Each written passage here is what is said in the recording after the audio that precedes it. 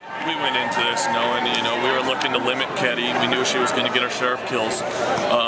But we thought we could limit what they're outside. So we wanted to take away that line from them and force them to cut shot, to go into tips. And our girls did a great job sealing up that net tonight. Every time they tried to swing the line, we blocked it, so it forced them to go into other shots.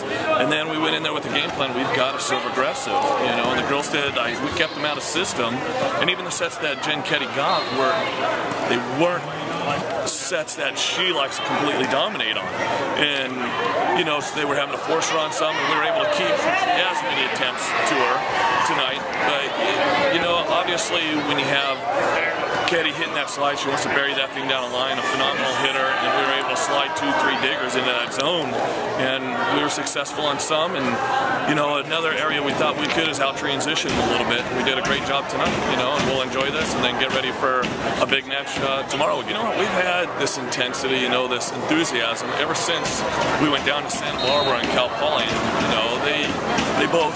They outplayed us in both those matches down there. We had a team meeting, refocused, regrouped, and said we need to focus on some things. Absolutely making our best effort, making sure we're poised at all times, and then being enthusiastic. Enthusiasm was key, both our bench players and the girls on the court.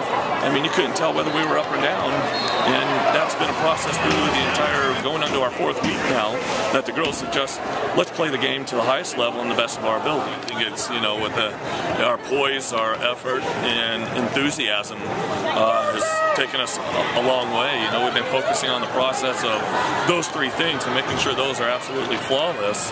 And tonight, what a phenomenal team effort. 100% of the credit goes to the team. Here's a team that, 3 weeks ago, kind of swatted us at their place, and then to be able to recoup and get, focus more on how we can get better and getting better. The girls played, you can't ask for a better match than what their effort's been the past 3.5 going into this 4th week. What they did tonight as a team was, truly what Pacific Volleyball is all about.